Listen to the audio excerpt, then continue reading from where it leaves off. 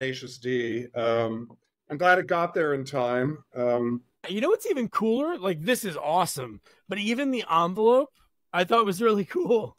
Do you have like a bunch of these just lying around, or is that from you had it in there? But I just love that it says 20th Century Fox Television. That's cool. So those are old school petty cash envelopes, and of course, Yeah, yeah. I love paper. I'm a I'm a saver of everything, right? So I Okay, love I like paper, that. and one of the things that I've saved, which is doesn't take up that much room, is those envelopes, and those are petty Oh, cash really? envelopes. I kind of sent it to you because you said you were an accountant. Oh, yes, I am. Yeah, that's really cool. Um, anyway, so yeah, I just thought I would include that because Yeah, I was bringing it to the shipping store. So anyway, that's awesome. No, I appreciate it. So, Don, this would be a lot of fun. I love talking with people to figure out like why they got into this crazy game of Hollywood because it's a very unique career. You know, it's different type of job. It's not a 9 to 5 job. So, where did it all begin? Where did you grow up? so I grew up in Northern California. My parents both moved to California from Iowa, Oh, and okay. they're sort of salt of the earth, hardworking Midwesterners. And my mother was a painter and an artist, but a homemaker, and my father was a carpenter and had a construction company called Diers Construction, which was my father and his brother, my uncle Vince, and ultimately my older brother Steve, my brother Phil, and myself became Okay. Deers Construction.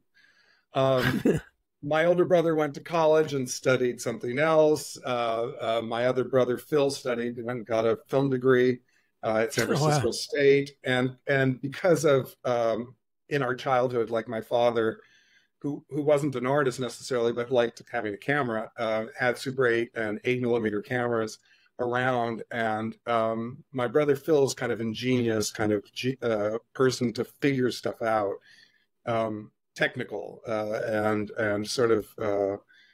Anyway, so he was able to figure out like, oh, how to load the camera, and then eventually how to do pixelation, and then Oh, he wow. ended up building a matte box in front of our cheesy little Super 8 camera, and figured out old school 8 millimeter. You could back wind it because you could. There was a spool. Super 8 was in a cartridge, and you couldn't mess with it as much, or it wasn't as easy to figure out. So we ended up doing Yeah. all these like goofy little movies based on whatever we'd seen, including things like we went to Disneyland as kids and saw, like this thing called Pepper's Ghost. I don't know if you know the term for that, but it's like a No, trick what's thing. that? Do you know what that is? No, no. Pepper's Ghost is basically just a reflection. And so when you're going through the ride and those guys are sitting with you, it's done with mirrors, literally, or a piece of reflected glass. And those guys are up there, and the glass is tilted at 45, and you're Wow. looking at the glass from your cart, and it's reflecting that. I don't know how he figured that out, but anyway, that leads me to the next thing, which is we ended up putting on. We got so inspired by the Haunted Mansion that we ended up putting on spook houses for the American Cancer Society Oh, wow. for years. And again, my mother was a saint because she was so tolerant of us being creative and, making movies and then eventually making spook houses and then again making movies and kind of always putting on a show. Yeah. Did So she help you guys anyway, paint? that was Did say she? what? Did your mom get involved, like with the painting of the spook houses or anything? She always was advising. She wanted to, and yeah, she probably did. I remember at times in my childhood, you'd come home from school and the teachers would give you some creative project, and she would sort of like, "Oh, let me show you," and take it out of your hands and halfway kind of do half of it for you, and then say, "Oh, do you Yeah. understand now?" And you're like, "Yeah, after you finished it, Mom." No, she loved all the kind of, I went to kind of Northern California in the 70s was a little touchy feely. And every school I went to was brand new because we were in suburbia. So I had the benefit of like, if you don't want, you can make a movie for your English project kind of thing. Yeah. And so I took full advantage of that. And, I had one class which was, analyzing Marshall McLuhan, this is in junior high and high school. So I think all that very much had a lot to do. Oh my God, I just touched something and the whole thing disappeared. Oh, you're good. Yeah, well, I don't even know what to do. Oh, Maybe you just close the browser. really? Okay. Yeah. No, do you want to leave? Am I back? Changes you made. Cancel. Oh, there you are. Yeah. All right. Do you want to join Google? Do you want to join Chrome? Yeah. I don't know. Yes. And then yeah. Yeah. So I think that environment of sort of a creative universe, very much supported by the schools that we went to, and then my brother's genius, and what was going on in the world in a way, like the films of the 70s started changing too, and based on even the films of the 60s, when finally, like from the French New Wave, cinematographers and directors were taking the camera off the tripod and traveling it as a lighter. And I think that kind of ease that maybe reflected in cinema at the time made it just feel like, like we were fearless. If we can make, animated clay movies, like we made one that was called, it was all done with clay characters, called Stairs to Scares or Ghosts for Hosts. And, wow, that's awesome. On Toby Bullwinkle sort of titles, because they always had those kind of titles on Bullwinkle. Yeah. Yeah, and we just, we screwed around with the camera a lot. And eventually, not unlike you and your partner making fun of things, we had, that was my husband calling to try to help me with the Google Chrome. I have what I call in my life hand holders, whereas if I put something out, usually it's things like loading the camera and taking exposures and things like that. Yeah, and my father, because my father was a carpenter, he allowed both my brother and I access to his workbench. So we both had sort of that background of being able to make things with tools and being taught how, and then the ability of maybe painting things because of my mother's paint set. So that all kind of came full circle in my career. Yeah. And what was what was the next step? Obviously you were doing your own stuff. Did you start working with other directors or doing anything for plays? I knew I wanted to go to school. I had in junior high, I'd written a letter to Francis Ford Coppola and asked him what am I supposed to do to become a director? Like, I thought I'd be a director. Everybody who goes to film school thinks they're going to be a director. And I'm like, and he sent back and he answered and he's like, I went to UCLA film school and I studied this. And I think he might have said he had taken drama. And so as I graduated from high school, I went to junior college in Northern California and took theater, and I took directing on camera, and I became a stage manager, and eventually I directed theater up north, and all of that played into, come to find out, at the UCLA application for the film school, they don't just let anybody in. They kind of wanted a sort of humanities kind of breadth of information, and so they wanted to see art and sculpture and scripts and then to find out, they wanted to know if you had directed and are you okay of being around actors and whatever, and I had. And I knew that would help out. And, thankfully, because I only applied to UCLA Film School, it was the only college I applied. Dumb luck, I got accepted, I was very lucky. And so, it becomes a whole new world when you suddenly are in a bigger pond with very talented other people who also made Super 8 movies ever since they were kids, right? Like every nerd that showed up at UCLA had some kind of background like that. And, fun fact, at the same time I was at UCLA, Tim Robbins and Lee Ehrenberg were there too. And I saw that you Lee for the actor from Yeah. That's really funny. It's funny how some of these things go full circle. I also was at the junior college where I was in theater. I was in theater with Kyle Gass, who is one of the two of Tenacious D. Oh, yeah. Yes. So some of these things, again, whatever reason, whether you're looking for links or not, became sort of full circle. Oh, no, they come up like crazy. Like, it's so funny in the behind the scenes uh jobs like yourselves, like that's where there seems like more of a community. When I've talked to people, it's like I'll mention somebody that has a ton of credits, but not a lot of people know my name, and then they're like, "Oh yeah, I know him. I worked with him, or he gave me a job one time." So there's like definitely a community. Special effects. There's like there was like all those little crews, and they all like know each other. It's like pretty fascinating. But yeah, and we don't look for the Yeah, connections, but they're just there.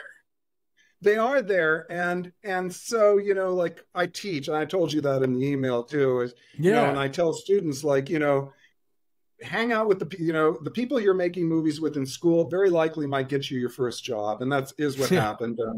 This friend of mine, Aaron Warner, who went on to produce big movies, was 6 months ahead of me and started working on bad horror films and got me my first job on that, and I'm cleaning toilets. I'm both driving the lead actress, Lisa Pelican, to her house back and forth as a PA, and then I'm like plunging toilets in this decrepit mansion called the Waddles Mansion.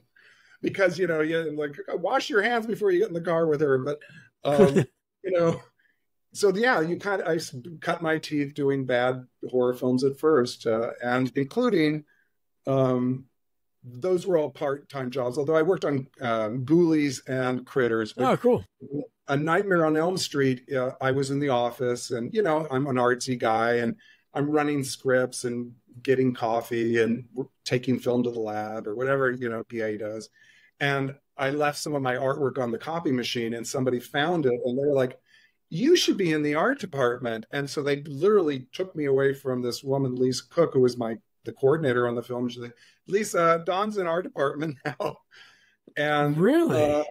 and I didn't even know what was going on, but this decorator on the film, the production designer was this guy Greg Fonseca, carried me under his wing for many movies, and the decorator Wow. on that movie was like, "Hey Don, what are you doing?" I'm like, "Oh, I don't know, whatever you tell me." And she's like, "There's a painting, and Freddie's going to catch on fire in front of this painting, and we don't have doubles on it. Can you reproduce that painting before 5 o'clock?" Oh, yeah, sure. There's paints under the Whoa. staircase, and I like, oh, really, free paint. Like, everything about movies is so, and that was a cheap movie, but there's the stuff's there to be creative. The stuff's there to, if you want to do it, and certainly if you want to work hard. Anyway, that was how it all began. That's so non-union Wow, that movies. is insane. So you Yeah, left it. So obviously you were working with. What was that first horror film that your friend from class got you on? That was like the Critters and the Ghoulies. that was Ghoulies. They'll get Okay. you in the end. Do you remember that one where the guy's Yes. coming out of the toilet? Okay. So No. So stupid. so that's crazy. So you leave your art by mistake, and the rest is history, pretty The much. rest is Wow. history, and it is. It's funny how they're like little sort of jumping off, or like a rocket has a little propeller and it sends you off to the next thing. And that was the first one. And again, I had no idea what a dope. I had done sets for theater, and I didn't know this was a job Yeah. in the movie business. Um, and like I say, fell into it. And so um,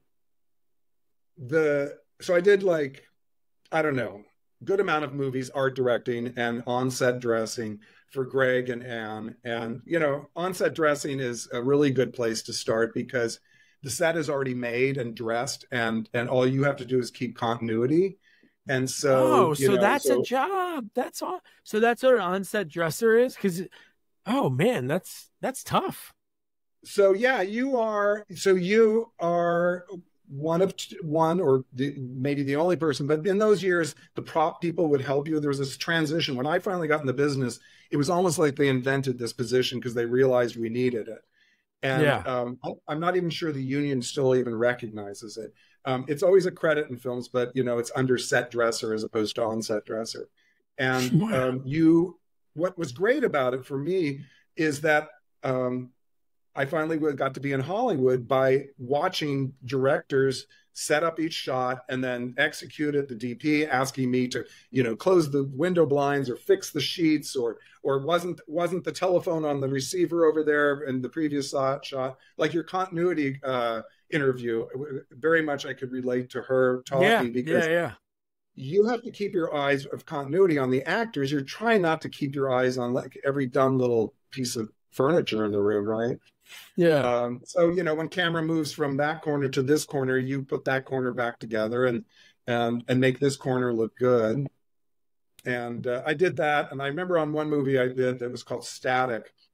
And it was this weird art film that was about this guy who invented a TV you could see heaven. And, it was Amanda Plummer and Keith Gordon. And Oh, okay.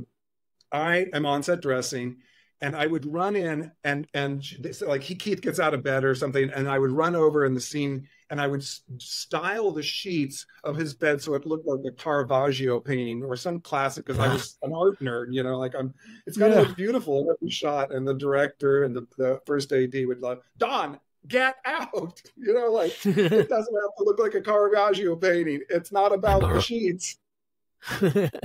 So you kind of, again, learn in a big way, you learn all the kinds of things that are important to the DP, to the lighting, to editing, continuity. And again, since I'd gone to film school, I understood the importance of continuity and being able to cut back and forth between characters. And so it was at my second film school, was doing non-union horror films and low-budget films. Wow, that is awesome. So what is the order on set? So it's on set dresser, and then there's set dresser, and then is art director. Yeah, is it in that sense? It starts with the production designer, who gets a head credit on the film, so you may not see them in the role at the end. Production designers sometimes will design both wardrobe and all the sets. More in contemporary worlds, not so much, but like Catherine Martin, Baz Luhrmann's wife, is that kind of production designer. She designs costumes and stuff. But mostly a production designer means that they're designing the entire production. And that includes choosing the locations, being involved in the props, if not, overseeing them, but being approving of them. And under the production designer, within their department, is a art director, assistant art director, and what I always get called, which is wrong, is a set designer. So set designer is like an architect. They draw everything. The art directors oversee the set designers and all the locations, all the construction, all the paint. And the construction coordinator is right in there too, if it's a big enough film, which most shows build sets. And so this construction coordinator is also in that club with the art department. And they run painters and sign makers, and then they jive with special effects, which is another department. And then my department, which I ended up 10 years into my career, decided kind of after Biodome to no longer art direct again. I started set decorating. And so set decorators are their own department and run that department. And basically, we fill out the character. If every single room on Earth was built and was a set, the walls, the architecture, the windows, the doors, the floor would be the art department. And every single item that fills a room would be the set decorator. So it's a huge job, and what it's also about is the details and fleshing out character with objects, so that that's communicated. And sometimes there's no character. Sometimes you're doing offices. Sometimes you're doing a morgue. You're doing strange sets. I remember one day Greg Fonseca told me on House 2. He says, Dawn, meet me at this place tomorrow. We're doing a pterodactyl nest. And we go, that doesn't happen often. That's, so I'm glad I didn't go into interior design, because I'd be doing bathrooms and kitchens and, bedrooms. Thankfully, in this world, which again, I love film. I didn't have a plan B, so I'm glad it worked out. And same with Set Deck in that, what happened is, I think again, on Biodome, kind of just was like, okay, this isn't a good fit. And I was on Red Rock West, and the set decorator was in one of the sets, and she was going into voices. It was like she was talking as the characters, and she was dressing the set and putting things in different places and, figuring it out. And she was doing it kind of in character. And I was like, the light bulb went off, and I'm like, that's how I always do voices, and I'm always doing that kind of thing. Like, and I've always like in the 70s. I was going to thrift stores and always curious. I would buy stuff from the 50s, and I was curious, like the people who own things, and I would create backstories. So it was an ideal fit. That's Yeah, perfect. Yeah. it worked out. Yeah. Oh my gosh. So what was it about Biodome? Was it just like too much? Well, yeah.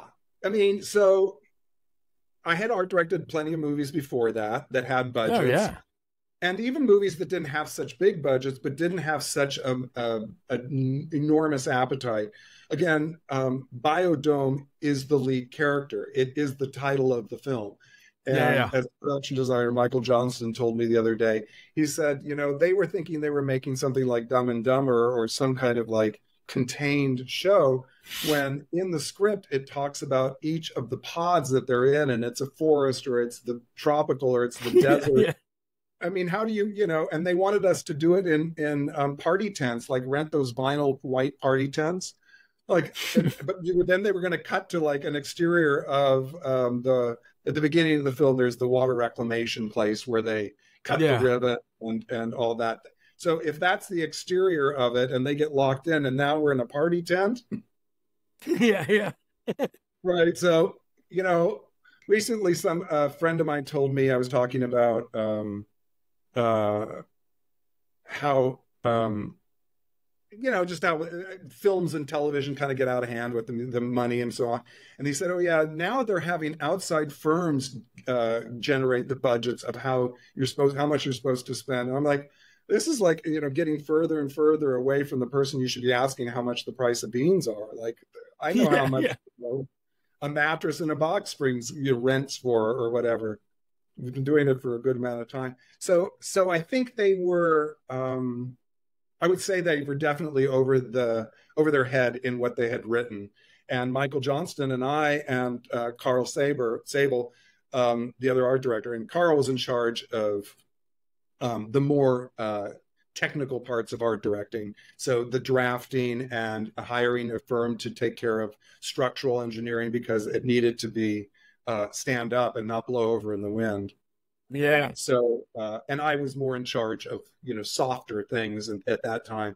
But I think what I came out of that movie with is, I was one day I was on set and I was exhausted because I was working with the greens crew, and the greens crew were there making it look like each of these pods. So, the forest would look like a forest, the farm set would look like a farm, the desert looks like a desert, and we shot on a union lot. So we're a non-union film shooting on a union lot, and we have basically PAs helping be the greensmen and digging holes for hundreds of plants. And I'm up there with them because when you rent a location on the back lot, you're the one who makes it look like what you want to look like, right? And it's just what it is. And so we wanted it to be these Biodome look. And I'm out there because we're trying to meet a deadline. I'm up there helping the greens crew dig day in, day out. I'm sunburned. I got blisters. My feet have blisters. And I'm in the lunch line one day during shooting, and Steve Sabler, the producer, comes up to me and he says, "Michael told me you're supposed to be watching the budget." And I'm like, "I'm watching my blisters. Like I am like literally manual labor on this show. We're so undercrewed." And that was kind of the point where I was like, I don't want to be blamed for this. I'm not even great at this, like that wasn't my strength. So I kind of was like, okay, this is the last time I'm doing this. Yeah, that looked like it costs a lot of money. And obviously when there's a time frame, you have to spend more money to get it done sooner. And wow, what happened to it after the movie? Did you ever, was it like torn down right away, or disassembled? The whole thing was disassembled. And I don't know, did we recycle all that metal work? Yeah. I mean, it was, if you see, because that's why I sent you the photos. Those pictures are awesome. Those are so cool.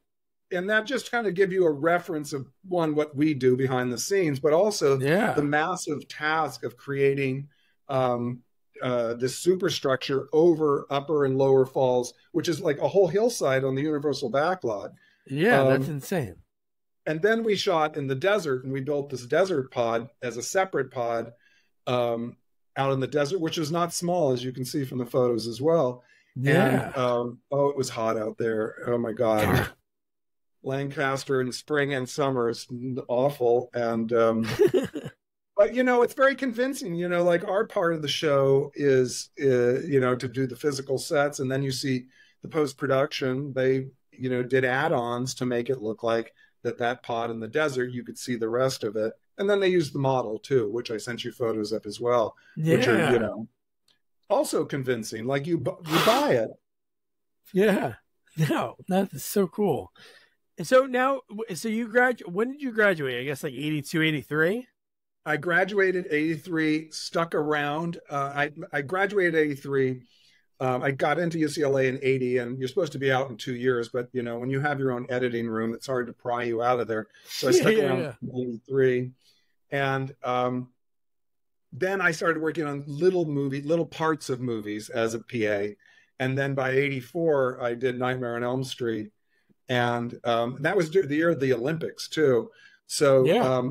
we were at this studio on Cahuenga called Renmar Studios, and it was part of the old Desilu, old studios. And we had a time frame because what was called the Olympic Arts Festival was coming, and they needed these stages for sort of Cirque du Soleil performances of things they were doing that was part of the Olympics cultural program they were doing.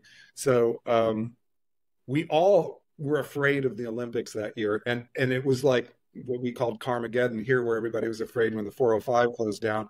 Everybody just stayed at home. During Yeah. the Olympics, a lot of us left town, and Catherine Hardwicke, the director of 13 and some of the what were the vampire movies called again? Oh, the Twilight movies? Twilight. She directed the Twilight movies.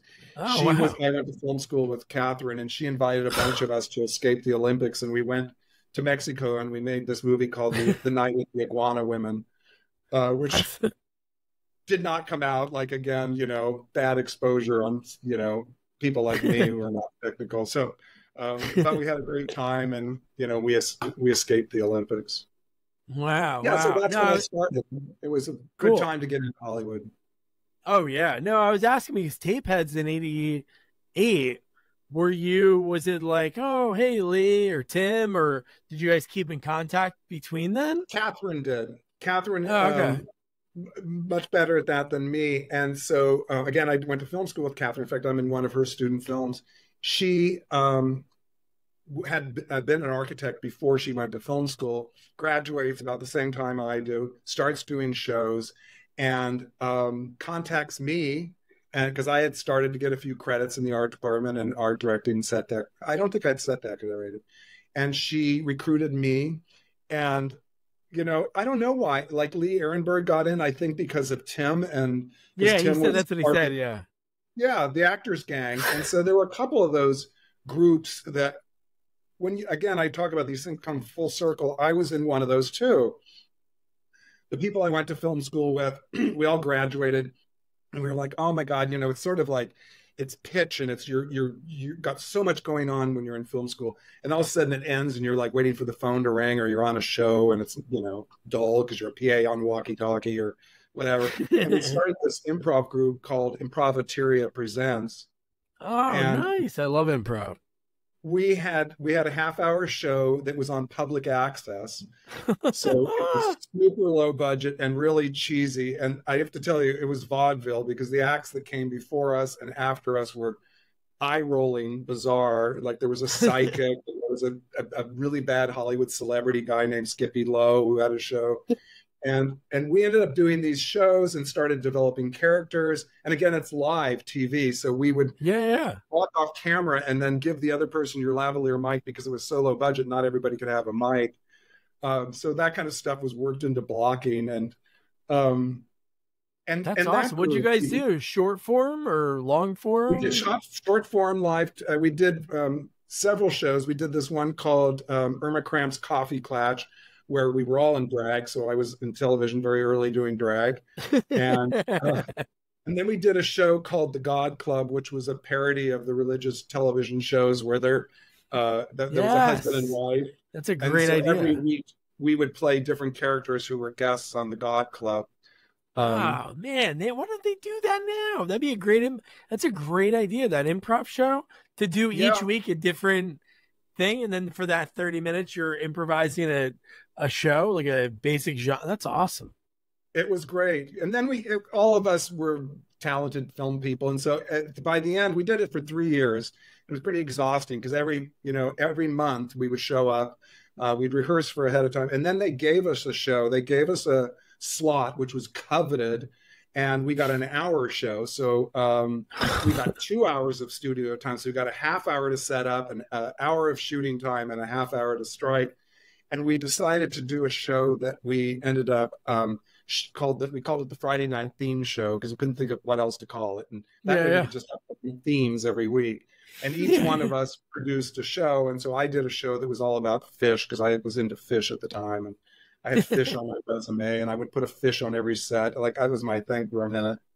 And so we would just shot every week. We would just shoot sequences for our show. Like somebody else did one that was, another subject like cavemen. And so within the shooting of the 1 hour show, we'd be doing fish characters, and then we'd be off stage changing into our caveman characters, and then come back on, and then we'd cut it we had a friend who had an editing room. So then that show was actually not live when we cut it, and had theme music, and we did a whole opening sequence with us, like, every actor on every TV show where you get your little cameo in the front. Name we always were doing absurdist stuff, and I don't know. That was a great time. Yeah. Yeah. But, do you have any records of that? Do you have any tapes, or is it anywhere? Yeah, I think the producer who got us the slot, this guy Art Mandrala, who became an editor, has, I think, the masters, most of the masters. Oh, that's rad. And my good friend Frank Raywald and I kept the 3/4-inch tape from the 80s, so I don't know how long it's going to last. I think it degenerates at some point. But fun fact, those slides I sent you, those photos I sent you were slides I took in 95 because that's what I was shooting. And I found a guy in the valley here to transfer him. And he's like, he's kind of a Russian guy. He's like, I can transfer anything you have. And I'm like, I have VHS. I have 3/4. Anything you have, I can transfer. So now that I discovered this guy, I might start to pull those tapes out. That is so cool. I was shocked when I talked to, and I know it was that boom of the mid 80s when like SNL was doing that weird transition, like when Lorne was gone and they had like the bad years, and they just had every young actor in Hollywood. Like I didn't realize until like 2 weeks ago that Anthony Michael Hall was only like 17 or 18 on SNL, which is pretty insane for a young kid to be exposed to everything that went on like at night or the after party at like that young of an age.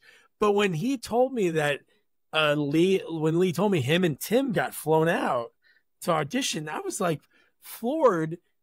But then I was like, because they didn't do any stand up. They had some characters from like the shows that they did, but he was saying it was just, they were trying to take every hot young up and coming talent and try to get them early. I'm like, wow, that's crazy. I flown out to New York to do the audition in front of everyone. But man, that's so cool that you did improv. That's great.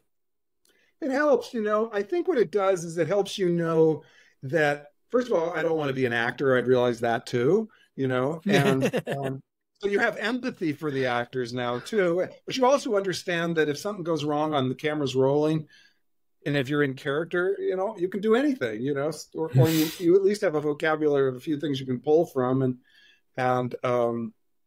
Yeah, it did help round me out, and it was more fun than anything. I wasn't doing it to become famous or anything. We were having fun making our shows. Yeah, I was in Portland, and Portland had a big improv scene, and I've always loved improv, like Who's Line or UCB. And I took classes, and it was like the coolest 2 classes I've ever took in my life. It was just so much fun every week. It was just it's a team sport, which is like something you don't think of when you think of like acting, but you trust the other person that you're gonna do something, and I hope you're gonna follow me, because if not, it's gonna get a little awkward. And that's it. I think, they say in improv, the answer is always yes and. And so when you say supporting the other actor, it's never know that you're wrong and then you derail the conversation. And I think even for what we do now, and just taking it again sort of to where I'm at now, is the script says one thing, and then the director says another thing, and then the producer says another thing, and then the production designer says another thing. And all that for me, again, I'm under all those people, is yes, and here's how I'm going to do it. Yeah. Right? Because, you don't want to say, oh, I can't do that. That's so hard. We'll find somebody that will say yes. Yeah. Yes. Yeah. So, and I think that if you're not a hardworking and positive yes kind of person in showbiz, I think you don't make it as far. The phone doesn't ring as often. No, agree. Because people want to hire people they like. You can have 3 people interview for the same job. One person can be super qualified, one not so qualified. But if you like the not so qualified guys, you're going to want to hang out with them after work. If the person has the best qualifications, and that's just how it is. It's like, life is that popularity contest. They say that it isn't in high school. Yeah. Well, and also, there's solitary positions, editing and writing. And if you aren't like, sort of outgoing, but, you understand this part. I have great respect for the screenwriters because, again, that's where it all comes from. It comes off the page. Yeah. And I don't have that ability. I'm not a writer. I grew up dyslexic and didn't even know it until I was in film school. And I was making this movie. We were doing live TV at the time. It was, again, early 80s, and we were doing rock videos. And I worked with this, my professor was Shirley Clark. She was an experimental filmmaker from New York. And I made this live dance performance where I had 4 cameras going, and I told one camera to be wide and on the other 3 cameras just to focus on like the arms and the legs. And I made this thing live called Dancing Video Puzzle, where I basically I hired a dance troupe to do this dance that they did, but then I photographed it the way I wanted to photograph it. And disassembled it, and then in the editing room and live by switching from camera to camera. And then I also split the screen live, put it back together and took it apart. And anyway, that's awesome. But I didn't know, at the time, the professor's like, Don, how did you do that? She goes, how could you even see like that? She said, and then she asked me the questions of typical, like, do you have trouble reading? I'm like, oh yeah, numbers and letters jump all around, P and D and Q are all the same letter to me, they just happen to be in different positions. And she's like, oh yeah, well, and then she talked about some other famous people being dyslexic. And I was like, oh, well, I'm basically out of school now. So I guess I'm safe, because I did have trouble reading and all those things. Thank God I could make movies for book reports. Yeah. Wow. Yeah, no, it's so just some people, I guess you don't know it because you don't know, if other people are dealing with the same thing and you don't want to ask. So that's... and thank God they tested us for vision because I didn't actually wear glasses until I started to drive, and I always thought that when people looked up in the sky and saw stars, I always thought that was like a National Geographic photograph, like you couldn't do that. And come to find out, my first pair of glasses, I was like, oh my God, you can see the stars. What? Oh my God. Yeah, so it yeah, there was a sort of aha moment there. Yeah. So what is the process for you? Like when you get on a job, let's say like when you're a set director, like what is the first thing you do? Is it meet with the producers, reviewing the script and jotting down like how you would take it? Like what's usually... I know it's different with every director and producer, but it's kind of the same. So as a set decorator, and I'll repeat it 3 times: set decorator, because everybody gets it wrong. We are the set decorator, not the set director, because we decorate. And it's a joke. I have to tell you, I belong to the Set Decorator Society of America, and people get it wrong all the time. We're always correcting people in the press, like Variety, who should, by the way, know. But so the first thing you do is someone calls you. Usually it's the designer. It's usually that's how you get the job. And so the designer calls you and says, okay, we're going to do this show. Let's say Kidding, the show I did with Jim Carrey and Michelle Gondry. Yeah. And that it's, we're going to do 15 episodes of this TV show. It's, somewhat magical realism and based in Ohio, where Jim Carrey plays a Mr. Rogers' Neighborhood kind of character.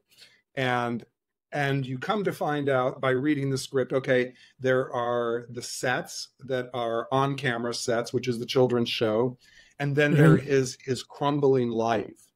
And they don't, and so then you meet with the designer and the director, and they talk about how they want the feeling to be. Very often they don't talk always about look or specific colors or things like that. We start talking about what's the feeling and how do we want to communicate, and then as the production designer and I know, or probably the cinematographer, tricks on how to communicate that, right?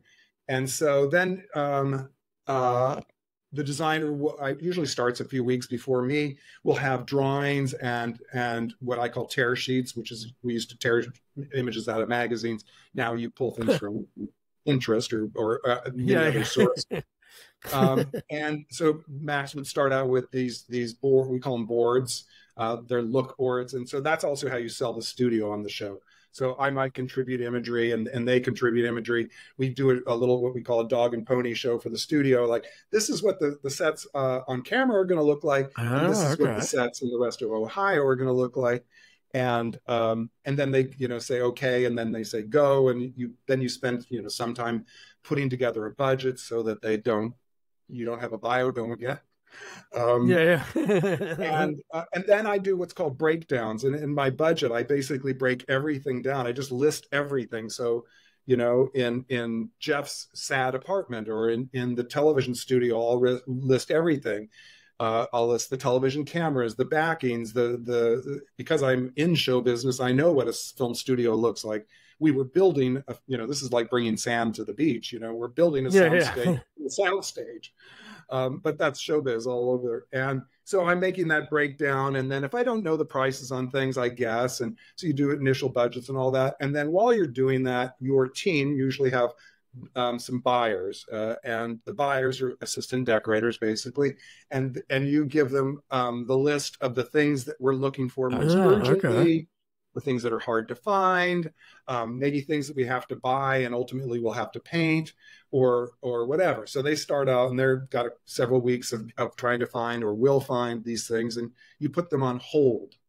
In Hollywood, there are prop houses, and in each prop house, there's a system on how you reserve a piece of furniture, and we call it tagging furniture.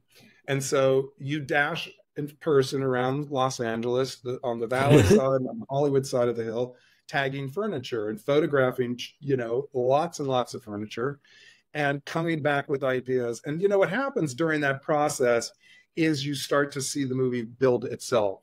And you're part of the movie, right? So, I start focusing on light fixtures, or I start focusing on colors, or I start focusing on weird textures that I want to combine, or I'll do an entire trip downtown just swatching fabric because I'm going to upholster things and so on.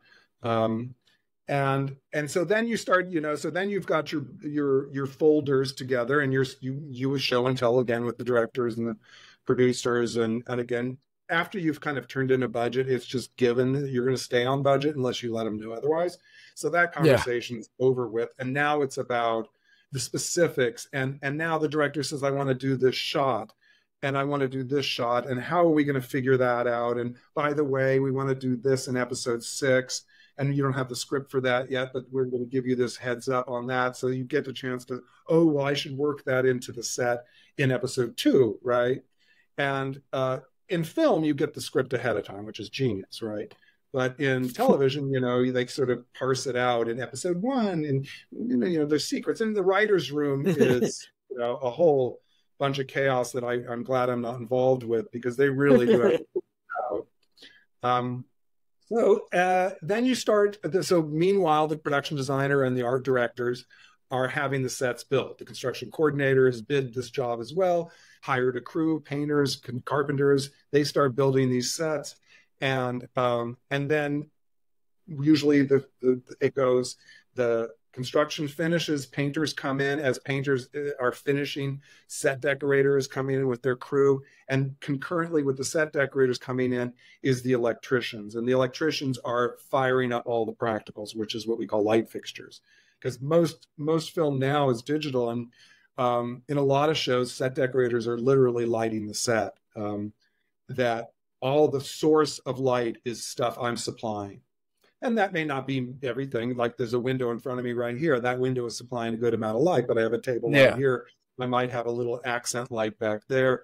What happens is the DP and the decorator try to be hand in glove about that. Like, I'm kidding. There was one thing where Sean, the DP, wanted to have lights look at the camera.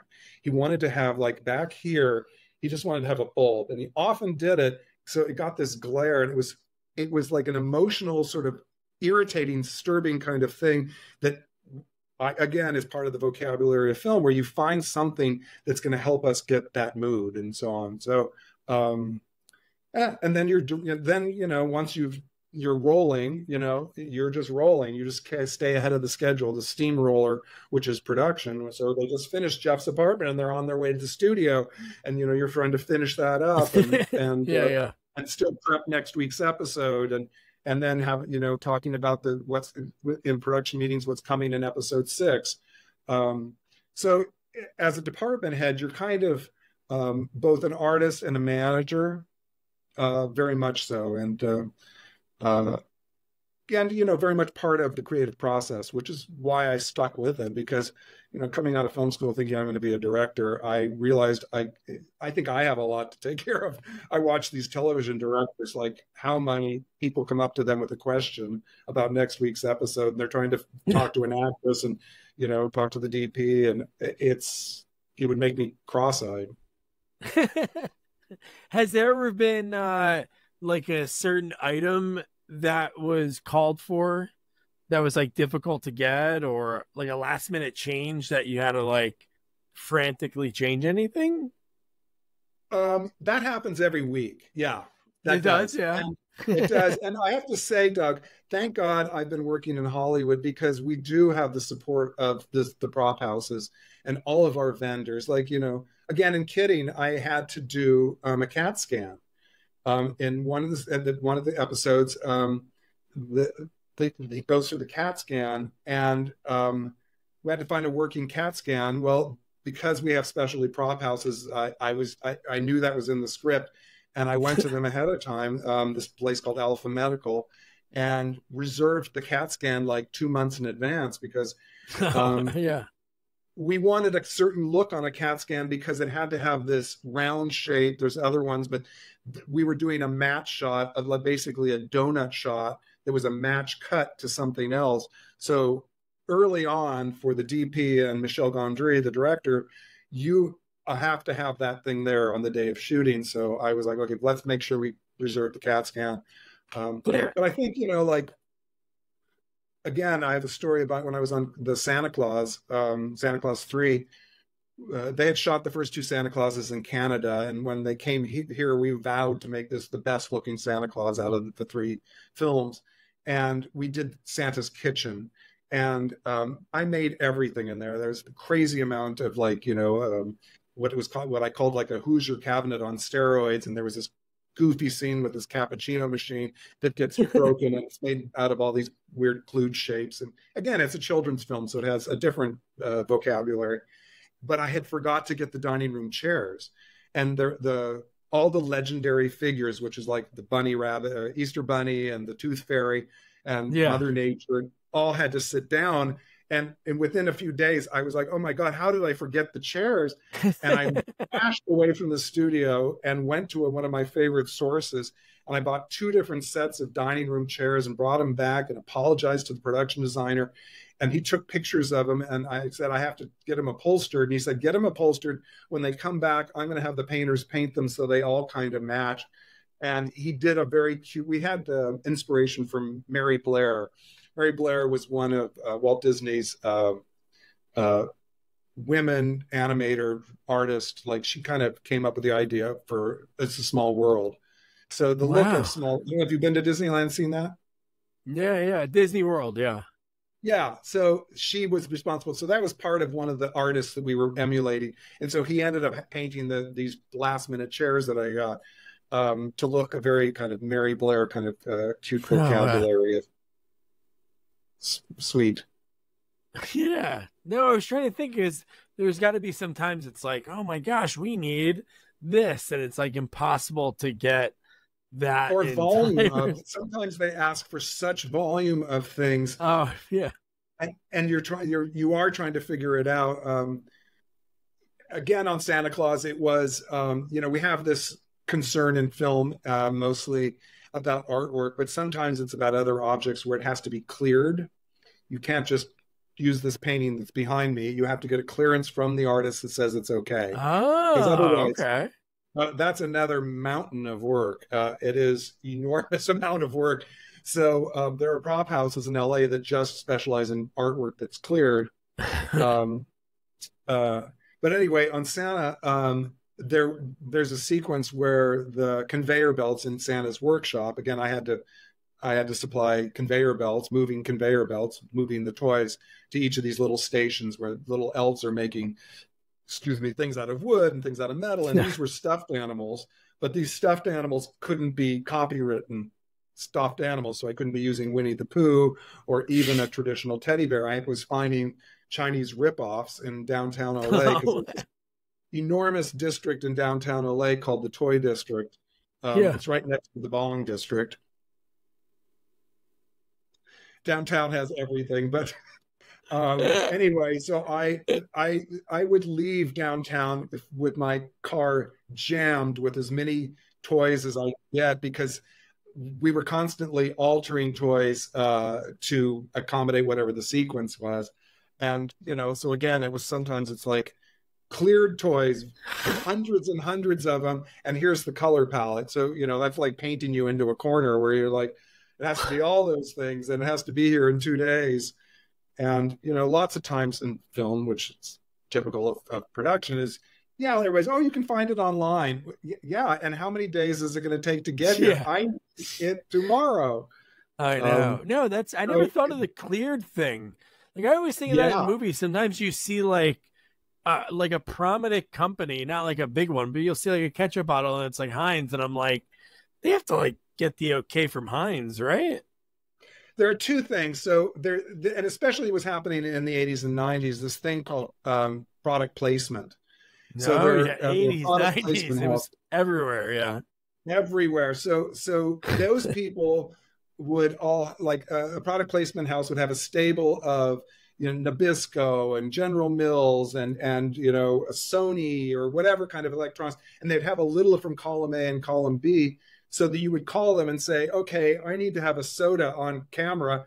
And this is what they mostly say is, oh, just turn the label away from camera. And like, no, the director wants to see it. They think it's better if it's real. And so these product placement houses are there to support us. And they jump through hoops to make this kind of stuff happen. Thankfully, they exist also in hand in glove here in Los Angeles, because you can send a truck. Like, okay, now I need not Apple computers. Like, you might distinguish between two characters in your movie. Yeah. These are Apple kind of people, and these are Dell kind of people. Yeah. I mean, that's weird shit that we go through to sort of flesh out a character.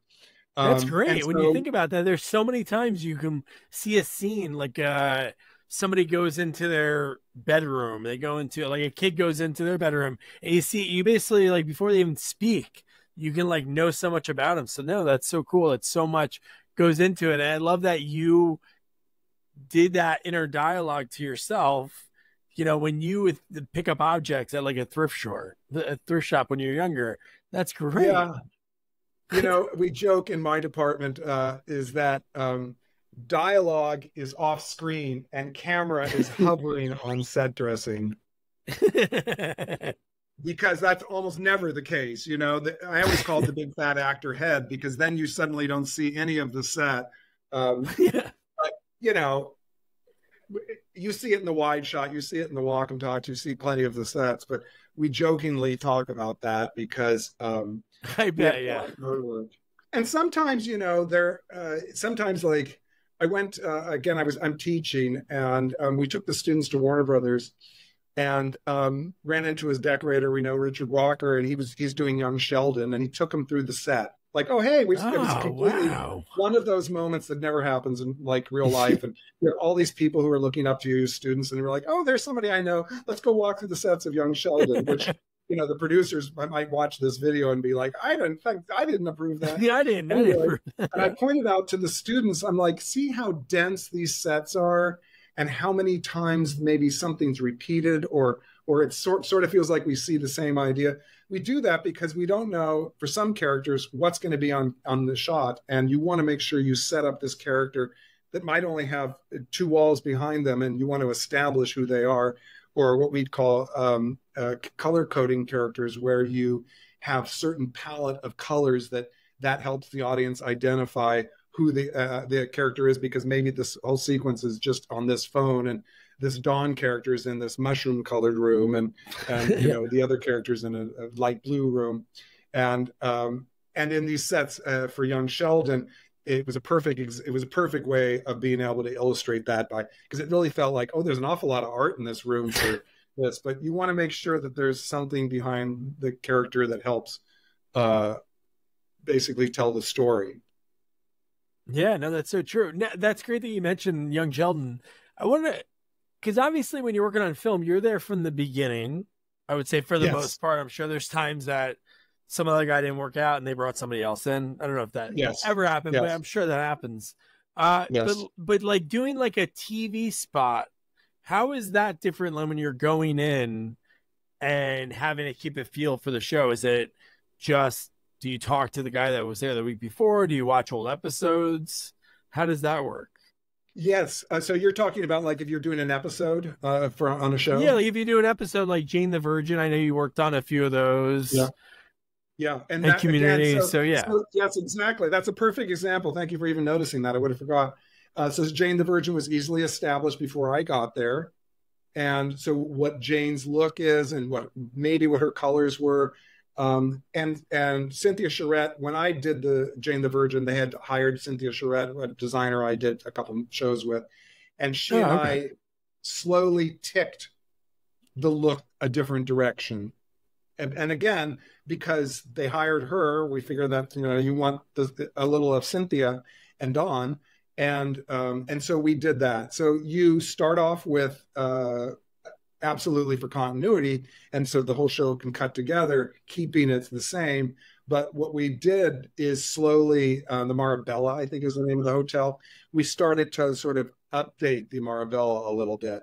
And so, it's not that you have to pee in every corner so you can say, oh, I was here and this is, now it's my set. I've done plenty of shows. When I did X-Files, a lot of those sets were established before I got there. They were established in Canada. And so you have to follow that. And so, you have continuity photographs.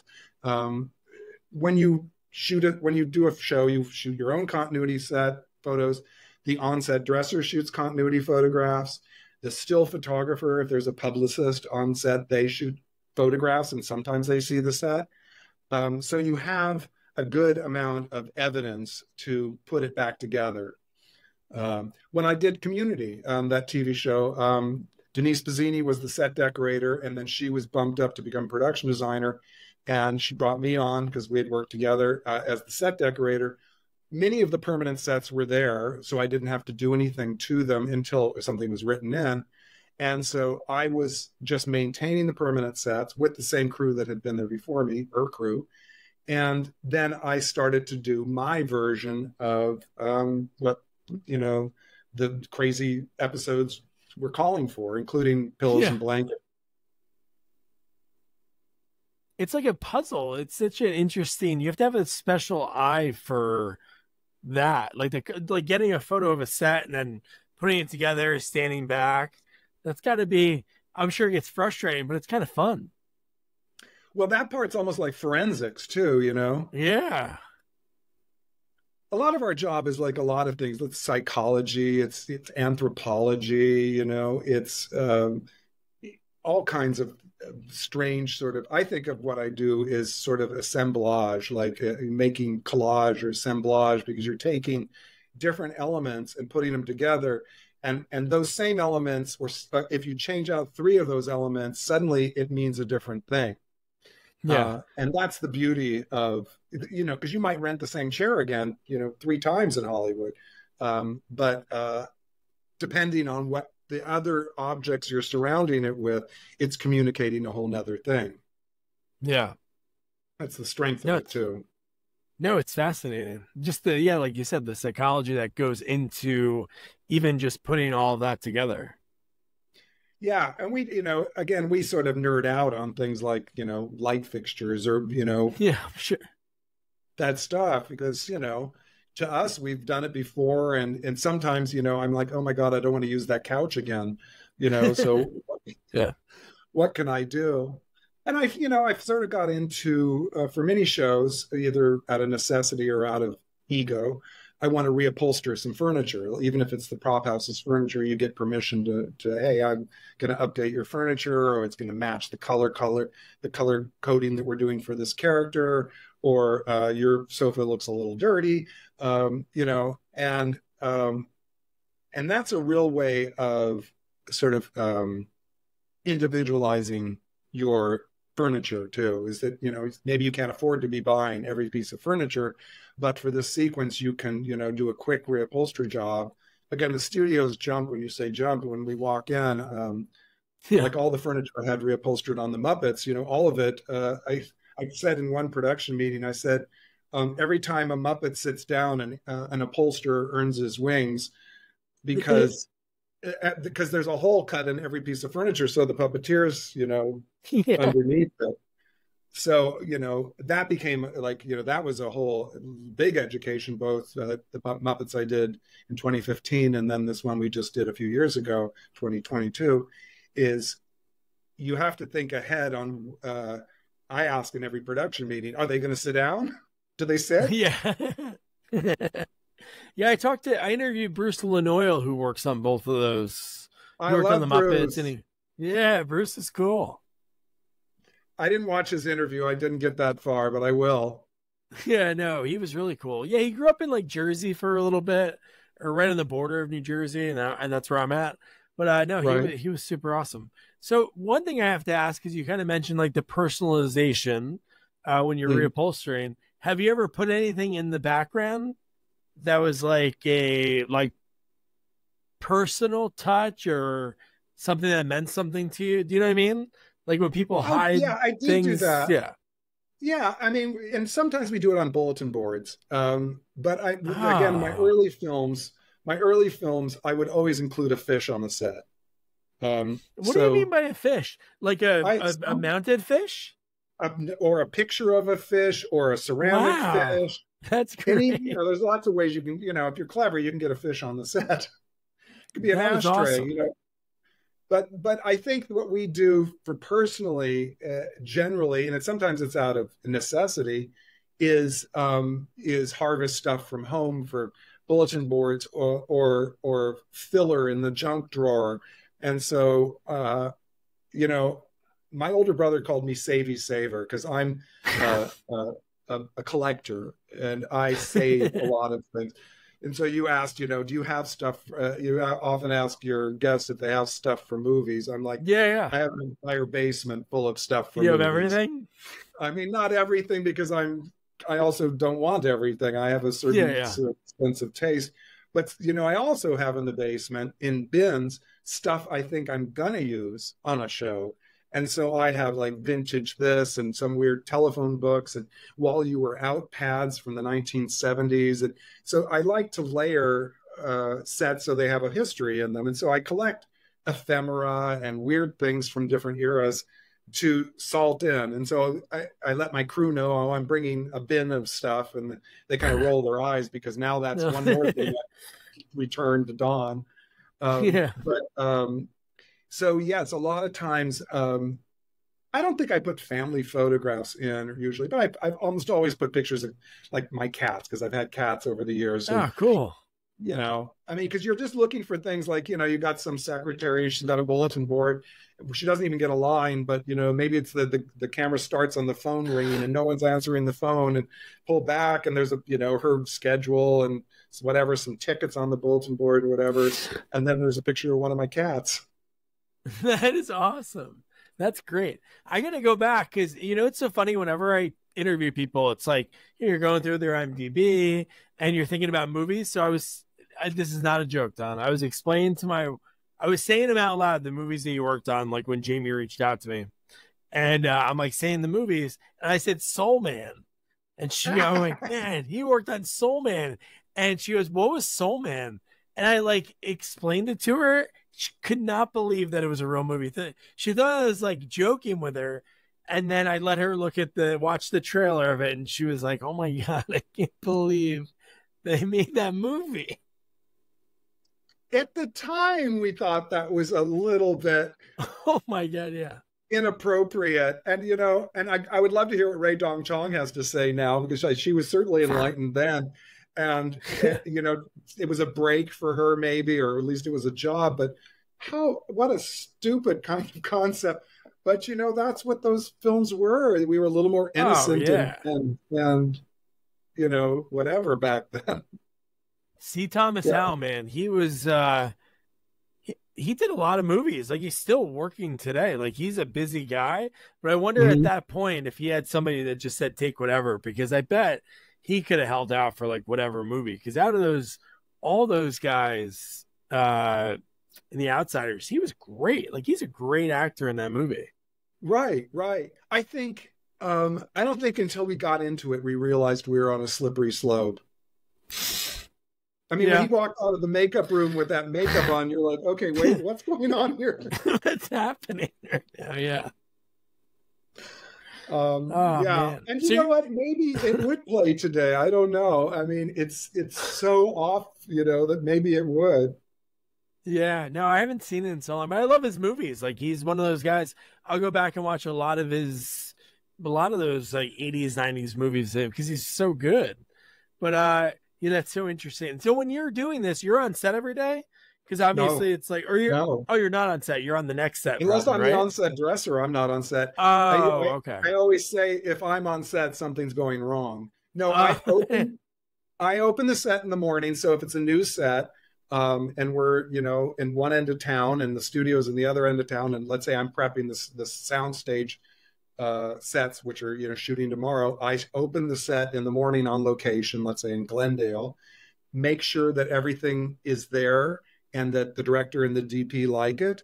And then I communicate anything that's like, let's say there's a passage of time or there's a stunt. And okay, all the stunt furniture that I had built is over here. Or when we get to, the dinner scene, all the plates and dishes are staged over here on this cart.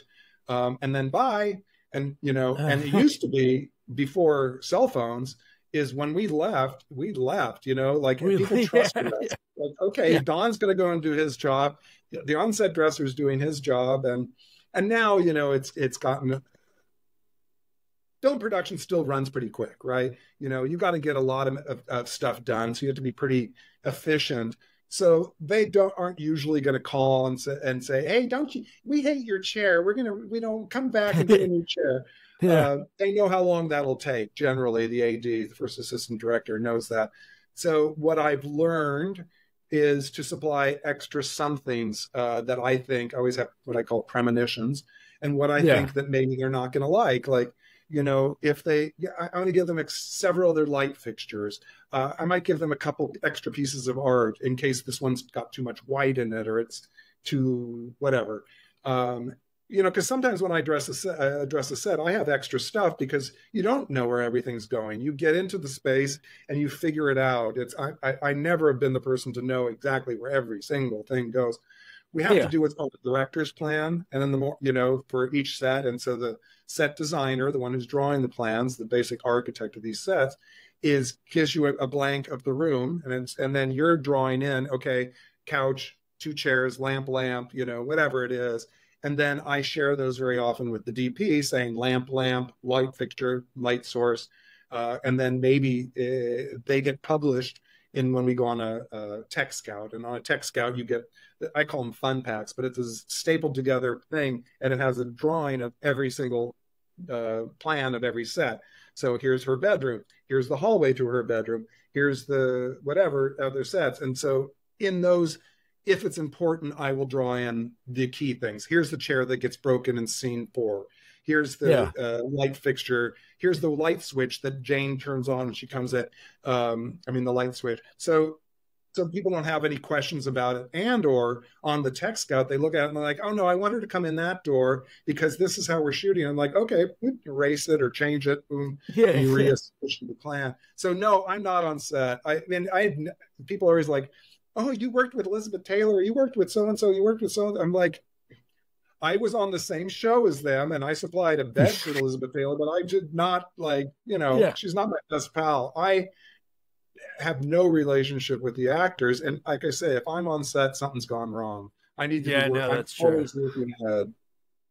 So Yeah, they have that's well, I do. Yeah, no, that's what you got to do. No, I was going to ask if you just the timing of like your careers, Tim Robbins, if you bumped into him on Pick a Destiny. I'm guessing. Yes, and that because it was a small movie. Yes. Yeah, oh, yeah. And John Cusack, and because of Catherine, it wasn't because they remembered me, but because my best friend was friends with all those guys, the Actors Gang people, and so it's a small Hollywood. It really is. And you were saying that earlier. It is true. So if I don't know them, friends of my friends know them, and we went to parties together, that kind of thing. And then you'll know them in minutes. You'll remember so many different stories just by the friend of the friend in this situation. Yeah. Yeah. And, because we would go to the Actors Gang Theater too. So we, that was interesting because, in film school and in theater school, they were in theater school. We were all kind of at the same strata.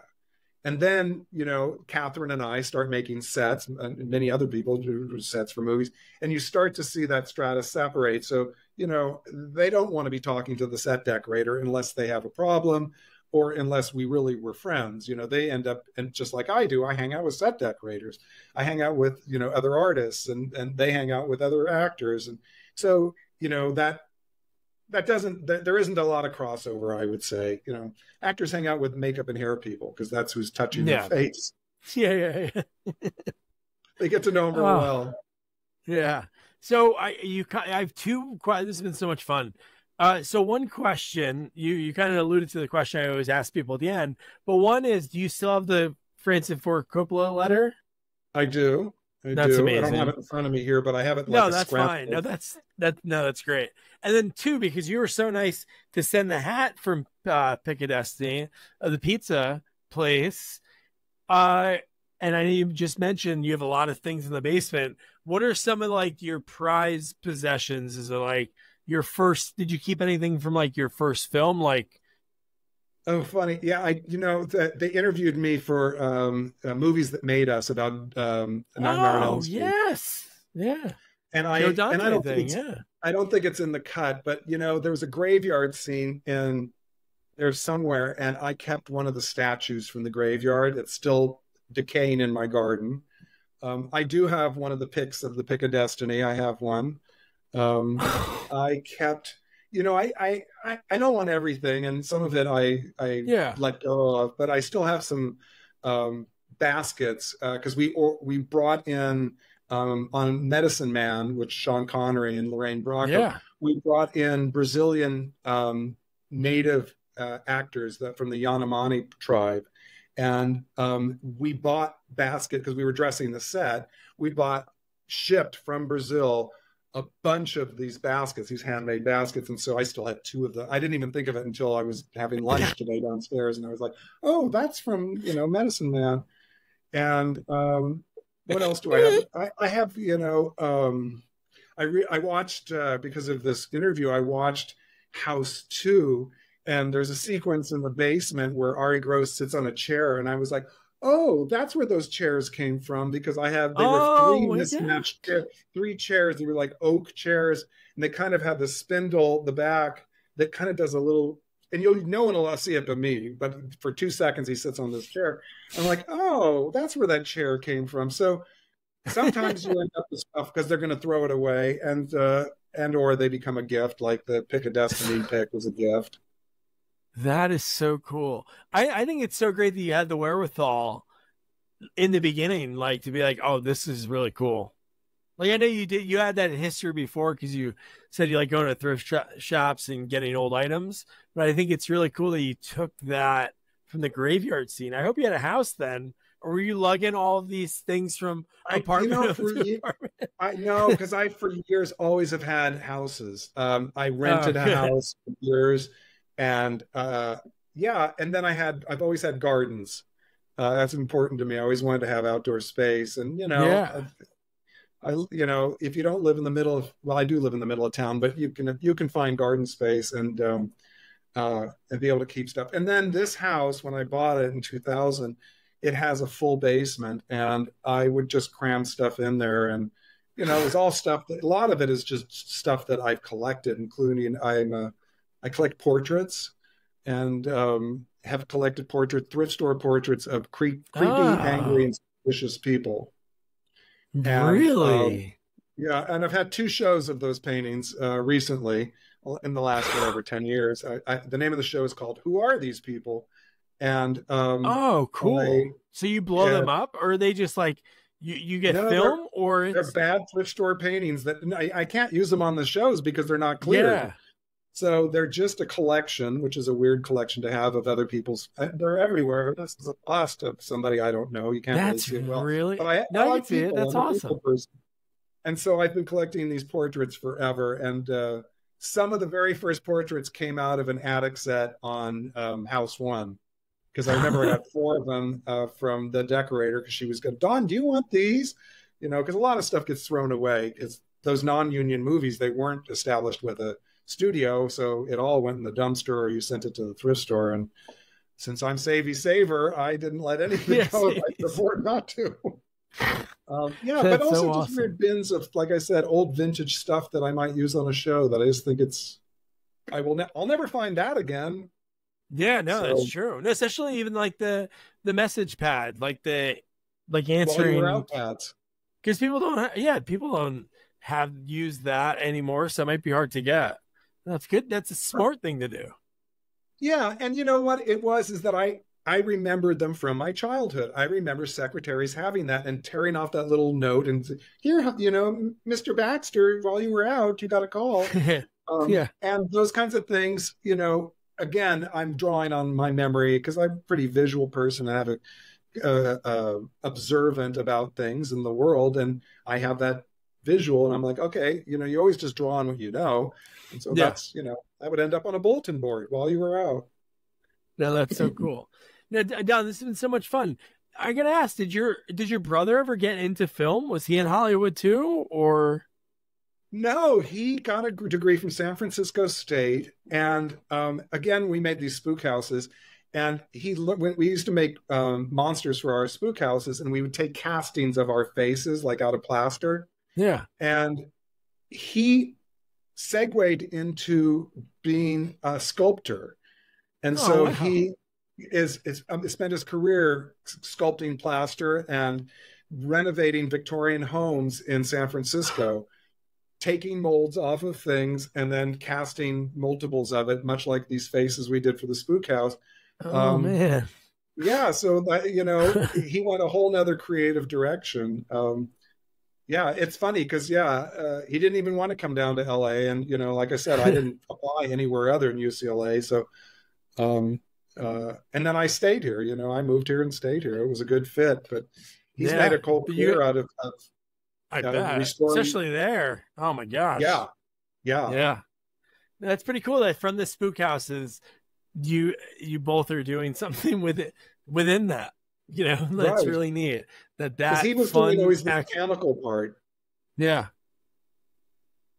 Oh man, Don, this has been so much fun. I'm so happy we were able to do this, and I thanks am for sending me too. that. That was so I love cool. your show, So, so I'm honored to do ah, this. Thank you, Doug. thank you, Don. And this will be out probably the next month. I'll shoot you an email when the link comes out so you can check it out. Good. And thanks so much for your time. Oh, you're very welcome. This has been great. All right, Don. Well, Have a great rest of your day. you too. Appreciate it.